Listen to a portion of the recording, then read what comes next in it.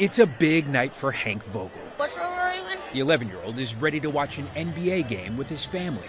Do you have the headphones? Hank is visually impaired, but thanks to his hometown team, the Portland Trailblazers, all the action is right at his fingertips. This haptic tablet relays game data by touch and sound so Hank can follow in real time. And when his favorite player hits a big three, the celebration is electric.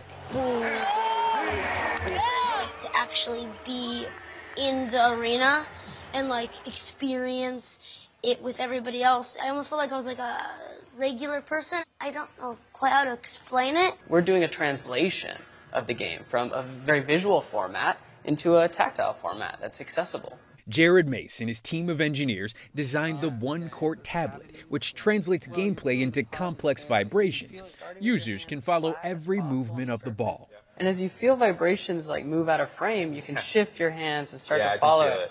The goal, expanding the tech to other sports. An automated audio feed narrates the action. Shot.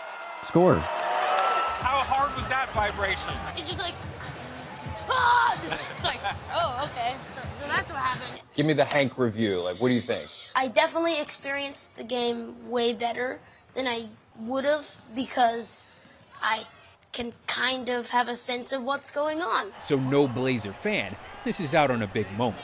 To see him be able to really enjoy it in a different way was cool. Now, this family bonding over a brand new feel for the game.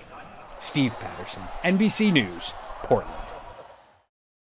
Thanks for watching. Stay updated about breaking news and top stories on the NBC News app or follow us on social media.